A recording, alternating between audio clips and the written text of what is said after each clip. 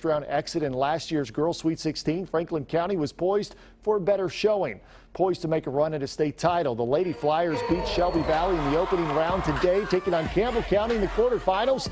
Second quarter, Anna Aristia out of the corner. Her third three of the half. She was shooting like Alex Boythers. Later, the Lady Flyers led 33-26 at the break. In the fourth quarter, Deja Kilborn drives and scores. Franklin County on top 39-33 with 2.5 minutes to play. Final minute of the game right there. That's Princess Stewart finds the crease and gets the score plus the foul. She had 14 seconds left. Franklin County up 3. They needed a stop and they get it right there. Taylor Kloss gets called for the push-off before that shot, and Franklin County escapes with a 41-38 win to advance to the semifinals.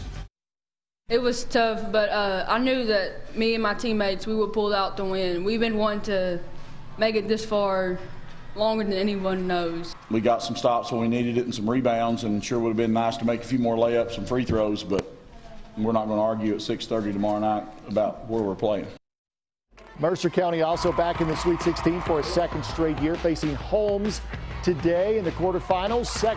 Final seconds of the first quarter. That was Lexi Lake in the corner for the three, puts the Titans up by 6. Big second quarter here for Mercer County. Good passing gets it to Emma Souter. Mercer up 31-18 at the half. They had to hold on the rest of the way. Nice move there by Sagan Robbins. She had 21 points, and down the stretch they go. Emma Davis to a cutting Emma Souter. Emma's everywhere, and so are the wins in Mercer County. Season continues 59-55. They will play Franklin County on Saturday.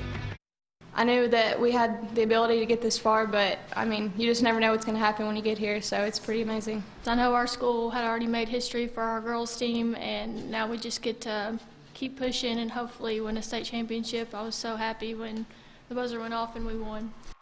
And on the other side of the bracket, Murray advances with a win over Owensboro Catholic.